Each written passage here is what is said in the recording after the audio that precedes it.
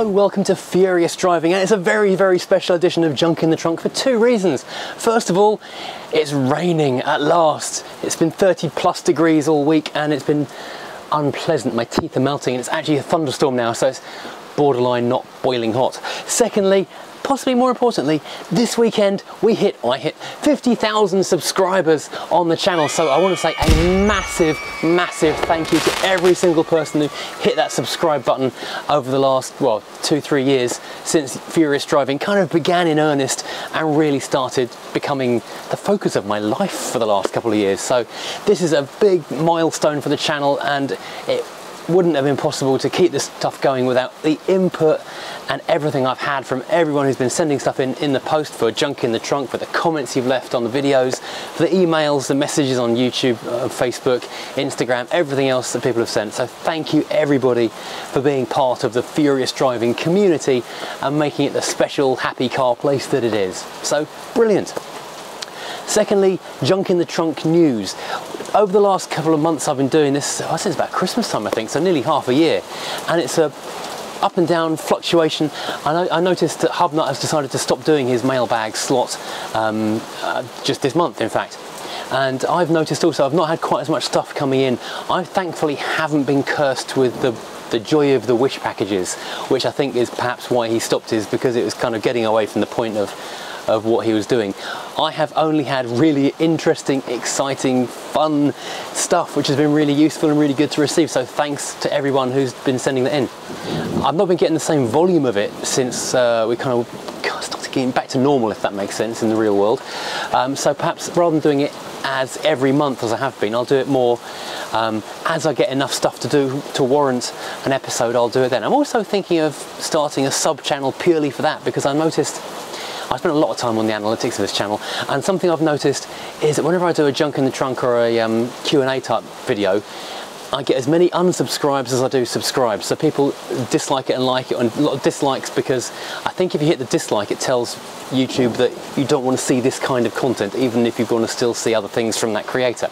So I might start a sub channel to put the Junk in the Trunk onto. I don't know, it's very much pie in the sky, but do keep sending stuff in. PO Box 477, Aylesford, ME something. I'll read off a box in a second, because I don't want to keep this feature going, because I enjoy it, I think a lot of you guys enjoy it, and there's generally some interesting things to turn up. We will keep going. That is the announcement with that.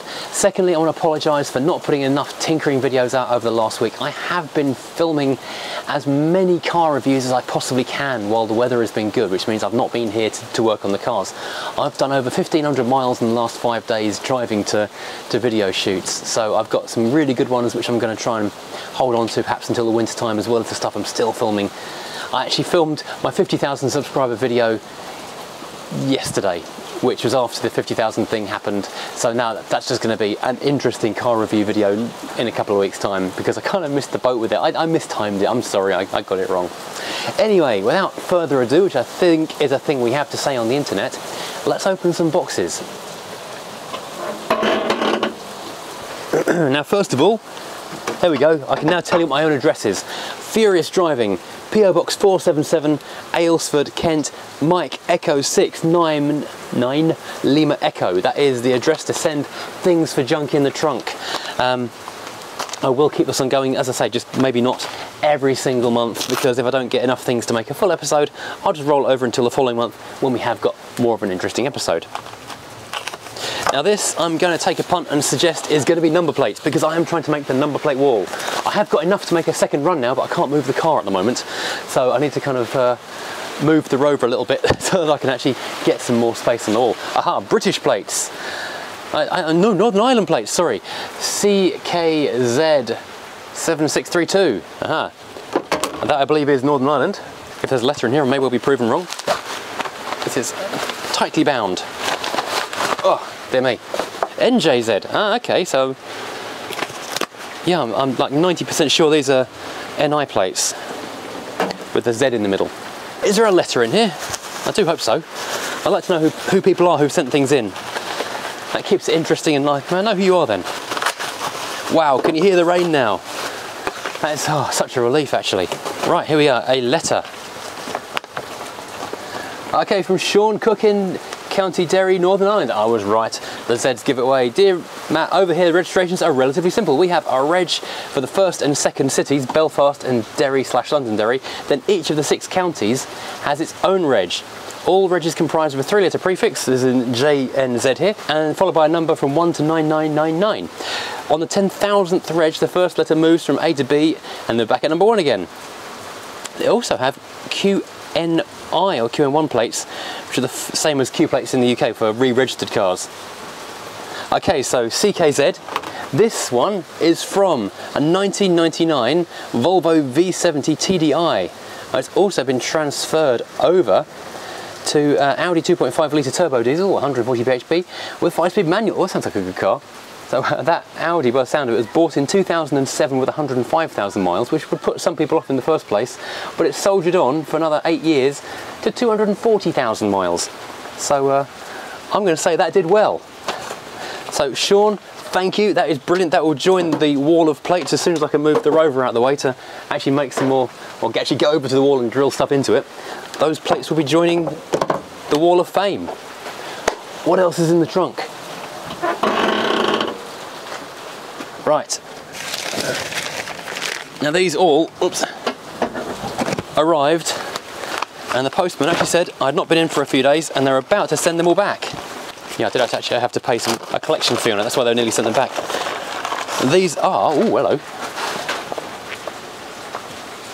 Ah, that one's Jaguar, but the rest are Mercedes Owners Club. I've never actually joined the Mercedes Owners Club. I have got a really nice Mercedes Owners Club bag I picked up at the NEC a couple of years ago, and I keep that in the car. It's very nice when you wander into Sainsbury's and you've got your Mercedes Owners Club bag on your shoulder.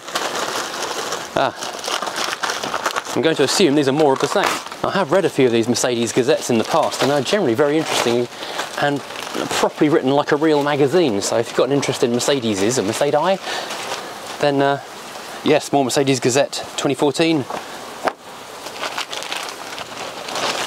Oh, even more. Interesting Merc 300 SEL 6.3 project I'll be reading up on later then. That's kind of cool. Wow, a lot of unwrapping going on.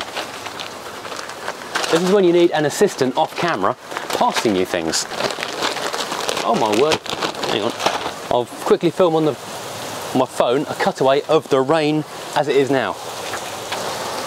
Oh God, it's all coming in now. Oh God, it's all coming in now.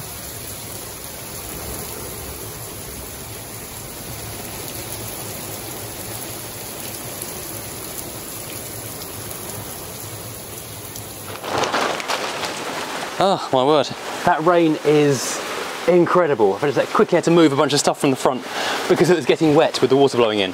Wow, thank you. I didn't see a note in any of those bags, so I don't know who sent those in. There's no return address and no name, so thank you whoever you are. I don't know who to thank, but thank you. Now I will quickly take a non-boot moment and say, oh God, that rain is actually soaking the welder. It's coming so far in the garage. Okay, the water was actually blowing several meters inside the garage. It's actually not as bad as it was a moment ago. Most dramatic junk in the trunk I've ever done.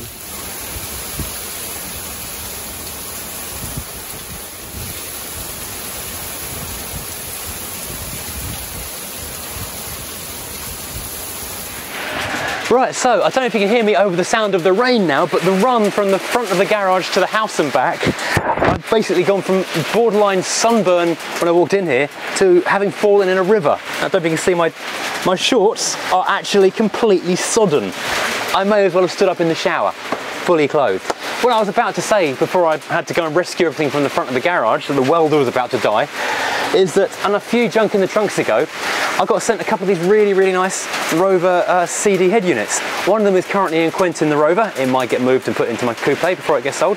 The other one though had lost its face. However, someone on the Owners Club, the Rover 200 group on Facebook, was after one of these radios yesterday, so I have agreed to post this out to him. So that's going to go in the post this afternoon, and hopefully he can utilise this to get his own one working. So some good has gone all full circle. It's come to me. I'm now moving on to someone who can use it, hopefully for good, not evil. Now what else do we have in here? It's not a huge trunk fest this week. We have now got another thing to Furious Driving 4R77 AYLESFORD ME6 9LE. This is many small items. Let's have a look what we got here. Ooh. A note, first of all, a letter. Dear Mr. Furious, some items that might be of use to you. Being a former Alfa Volvo and Mini owner, God, that's a hell of a coincidence. These were sat feeling lonely and needed a new home. Spark plugs are for the Mini, well, that's good. Thanks for all the awesome vids, regards Kenneth. Oh, thank you very much indeed, Kenneth. Well, let's see what we've got. So we've got some Mini spark plugs. I'll have to write Mini on these so I don't forget what they're for. Otherwise I will. I'm going to write right now, in fact. I do have a couple of service items already for the Mini because I bought too many oil filters for it last year for some reason. That is very handy indeed. Aha!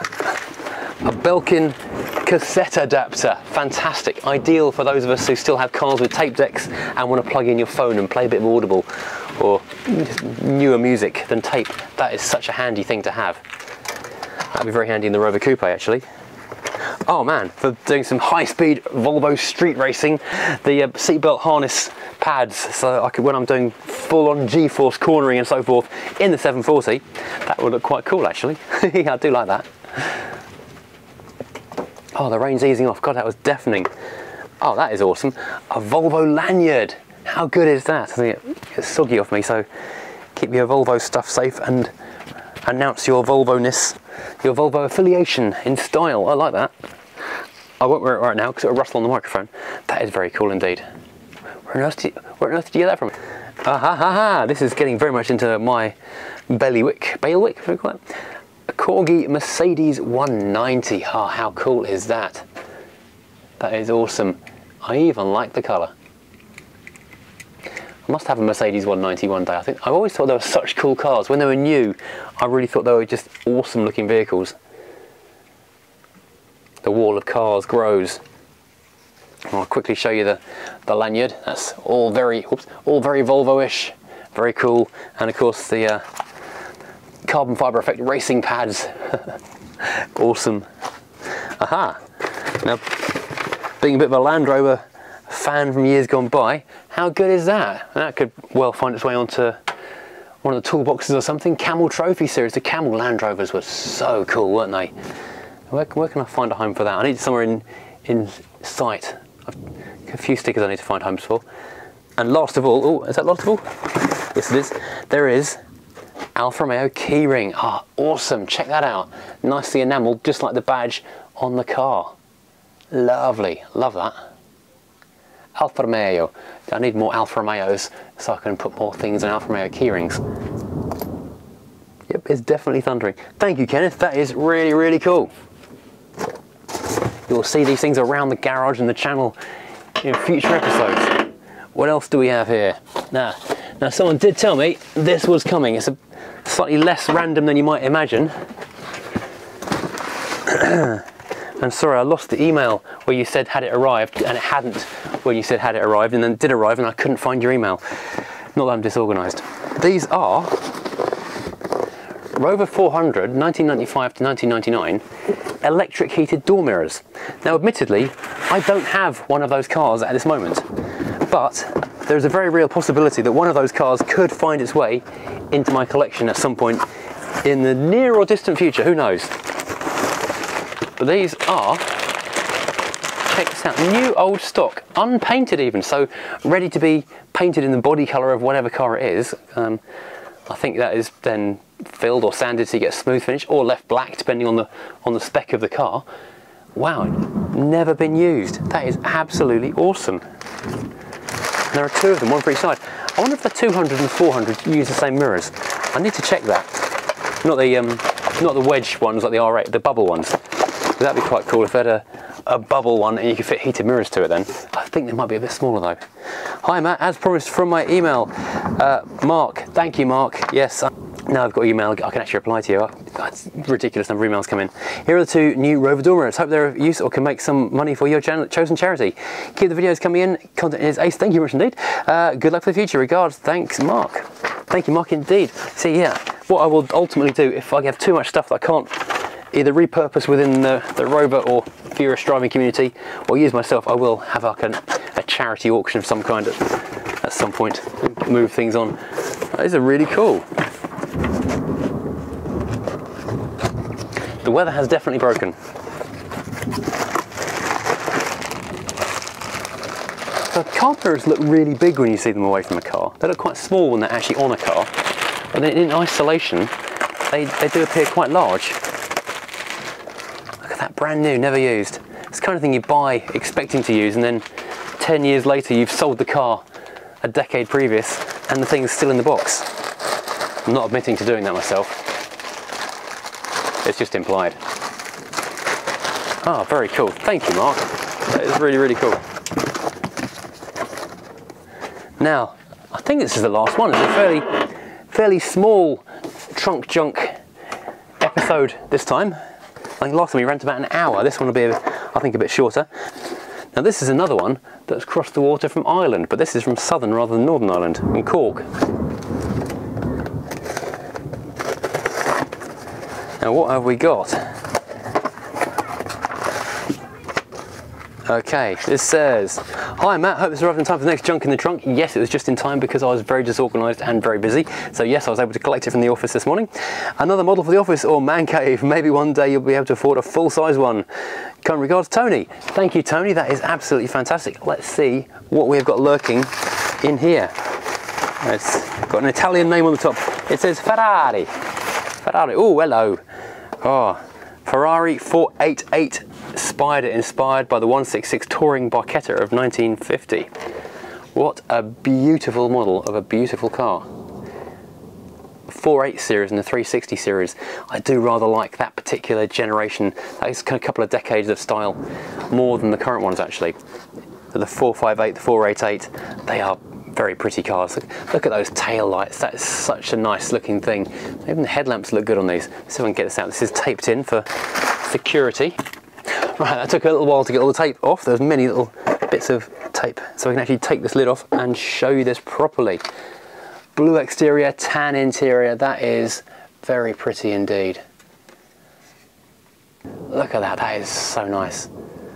So I could do like a glistening product photo thing with the light just here. Look at that. Look at that light just catching on that thing. Check out the haunches. What a pretty thing. Look at the shapes. So I'm not one of those people who just loves every Ferrari automatically because it's a Ferrari, but certain models just look really good. I remember a few years ago I was doing some work in Italy and we had to do some work I'd take some photos at the Ferrari factory, and they let us out in a 458 on our own for a few hours. Just driving the Italian hills in a 458 was a very, very nice day at work. Beautiful.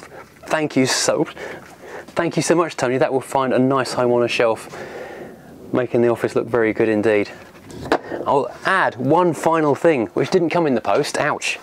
But did come from a neighbour who has given a stack, a bootful basically, of Haynes manuals. So I've now finally got a Haynes manual for the Volvo 700 that I can keep in the boot or keep in the garage. I've actually got about another 20 or so more, 30 in fact, other Haynes manuals, all in the boot of the Alfa, which I was going to show you, but it's raining too hard to go out there now. All for random cars which I might own in the future. I'm not a hoarder, it's useful stuff for the future. So yes, thank you very much indeed to everyone who's sent stuff in for Junk in the Trunk this month. As always, it's always fantastic to see all these things turn up and to share them with you guys. I've just noticed a feature on the front of this Mercedes Gazette, Maybach, which is a brand I'm aware of and know a little about, but don't know a great deal. So this is the kind of useful stuff I can refer back to in the future. This is the kind of thing I do love discovering, a bit of history about the company Maybach, for example. But yes, if you have stuff which is interesting or relevant to the channel, or think you might be interesting for other people watching the channel, because I notice you guys all do talk on the comments. So yeah, it's nice to be able to kind of share the kind of stuff. You can make us laugh, make us interested, help us build the wall of number plates, which is a thing that's going to happen. I'm so hoping to be able to get that barn later in the year, and then I can actually extend the wall of number plates to global proportions. Right, we've only got a couple of comments and questions for the comments and questions section as well, so I'll go and grab the laptop if it's not raining. Right, so I've come back with the laptop. You'll of course notice there are many stickers you can go and buy from the links on the Redbubble site, or down to the Redbubble site. In the description below you will find t-shirts, stickers, mugs, many other items, notebooks and phone cases and all sorts really. So first question, this has come from only from Patreons and channel members. So if you want to include a question for the next Junk in the Trunk Q&A, you need to be a channel member or a Patreon, and I'll give you the details of the email address you can send questions through to. Right, the first question is from Julian Knight. It says, hi Matt, greetings from Hamburg. If you manage to get a lockup or some other storage for the cars, do you plan to move all of the fleet? And also, will I be attending any festivals or socials? Right, so first of all, I have kind of got my name as first in line for a barn, but it's going to be a month or two at least before the current occupier moves out. I think that barn will hold about 5 cars, so the plan is to still build a lean-to garage, or lean-to here, so I can have the car in the garage here, car in the lockup around the corner, and then 2 cars sort of in use at home. So if I can try and keep things up, either projects I need to be at home for, so I need to spend a lot of time on, cars I'm driving at home, and then longer term storage and longer term projects can go and live in the barn. So maybe the W123 with all its welding and brake work, that can go and live on a ramp in the barn. Because I'm thinking it's big enough to put a ramp in as well, so I can actually work underneath it. That'd be fantastic. And so yeah, I think if I can split maybe 5 cars over there, a few cars over here, and that would hopefully see me through. I don't really know exactly how many cars I can get into this unit, because I've not been able to go inside yet, because there is, I say, still an occupier. So I'm hoping to get in there very soon indeed, and then I can move the cars indoors, have somewhere to work on them in the dry, which would be absolutely fantastic. Second part of the question, am I going to any festivals or events? Yes, I'm going to be at the Festival of the Unexceptional. My plan is to take the Volvo, which I think is only about 2 weeks away now, isn't it? It's very soon indeed. Up in Lincolnshire. My plan is to roll up in the Volvo 740 because that's a base model, so therefore unexceptional. I haven't got any other plans for an actual social yet. I need to get my finger out and sort that out before the summer is over, but there are so many events happening, I don't want to clash with other things. I need to just get on with that really. But yes, I will do a actual furious driving social at some point very soon indeed. But yes, for the meantime though, if you want to come and say hello, I will be wandering the festival. Next question. This is from Scottish Car Enthusiast TV. Davey, hello. Hi Matt, hope you're well. And we're currently on holiday, so enjoying the wee breakaway. Well, I don't know if you've headed south, but I know at some point later in the year I will be heading to Scotland for a few days with my own family holiday, so that'll be entertaining, so going in opposite directions. My question this month, if you had no choice but to buy an electric car today, what would it be? Now, that is a difficult question. There are quite a few that are good, but I would need something with a minimum range of 300 plus miles, a decent sized boot. I think all the electrics tend to be pretty comfortable and pretty well spec'd, but it's battery life that tends to be the issue. So I'm not really sure what I would go for. In terms of battery life and the distance you can go, probably the best bet is still a Tesla, so I might kind of be forced down that Tesla route, but the build quality on Teslas is not the best, if I'm perfectly honest. The door shuts don't line up, the reliability is fairly awful. I do like a Mini. The Mini electric looks good, but the range isn't very big, and the inside is, well, it's a Mini basically, isn't it? Hyundai and Kia do some really good ones, something like the Kona. That's a nice car. But I think if I had to buy an electric car, money was no object, it would have to be the Porsche Taycan, because that is actually a really, really good looking car, and it's a great handling car as well. And who wouldn't want a Porsche, let's face it. And it's got lots of room inside as well, so it's a good practical vehicle, family car, decent boot, goes like stink, looks good. It's not as engaging as a 911, but you know, it's the electric future, and if that's the electric future, that's kind of the palatable side of it. If not that, I might have to just sit on my hands and wait for the fully electric Volvo V80, the S80 Estate, to arrive, because that would be pretty decent and probably more than big enough. Yeah, difficult question. I'm not really an expert on electric cars, I really ought to be. Next question. Any updates about the Sinclair C5 from Frank Walthius? Frank, I'm really sorry, no I haven't. I've got what I think are all the bits. I've just been mad busy with work, mad busy shooting videos, getting stuck into the Mercedes, and it's just fallen by the wayside. That's my fault, that's all on me, I'm really sorry. If it wasn't tipping with rain right now, as soon as I finish this video I was going to get outside and do some more on it. Because I've kind of ventured into the grounds of cutting chunky bits of metal and welding stuff. It's one of those jobs I can't do out in the driveway after sort of tea time, because that's just rude to the neighbours. So it's a daytime only job now, until I've done all the fabrication of brackets going into the sides of the thing. But yeah, that is very near to doing. I was thinking about it this very morning, thinking I really let that one slide. I need to crack on with that. But I just have so much stuff going on right now. It's just a ridiculous summer. But yes, very soon the C5 will be back. Okay, this might actually be the last question. I can't believe it. This is a really short junk in the trunk and Q&A. This is from William Hughes. Hello. Hi Matt, hope you're well and the Merc isn't kicking your ass too much. Well, you know, I'm getting through it. It doesn't look too bad. I think I'm breaking the back of it. Question for Q&A. If SAIC were to bring back the Rover Mark to the UK, where do you think they'll be positioned in the market? Who would they be competing with? That is a really interesting question. Because they would have to position it as like a sort of upmarket car going. They would want to be competing a bit with Jaguar, that kind of level of quality, that kind of that aura of car. But at the same time, they wouldn't be able to charge that kind of money, so they'd wind up competing with the bottom end of BMW, maybe trying to cut in a bit above Ford. Certainly taking on things like Peugeot, maybe even Alfa Romeo. They'd be looking at trying to do a luxury saloon, but obviously it'd be an SUV these days because everything's an SUV, unfortunately. But yeah, I would love it if they did bring back the Rover name. That'd be such a cool thing to have that brand, that wonderfully iconic British brand, back on the market again. So I can go and buy a new 75, a new 2000 even. I can't see it happening because of the way that the old brands have been slightly devalued. It wouldn't be able to compete as it used to do with things like BMW and Mercedes. It's an interesting place. It would be further down market these days, unfortunately, but it would be a luxurious brand. Think of like the DS spin-off from Citroën. It'd be that kind of thing.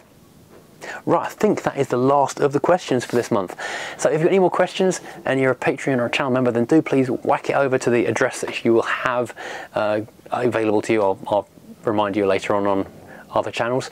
If you've got any more stuff for Junk in the Trunk, then do please send it over, whack it over to the PO Box address, and as soon as we've got enough for another episode, I will reveal all, and we'll have some more fun looking at stuff from the junk in the back of the Rover, which I also must need to get on with as well, because let's face it, this one needs doing as well. Too many projects, not enough time. Oh well. Thanks for watching. Please don't unsubscribe. I'll see you again next time. Take care, everybody.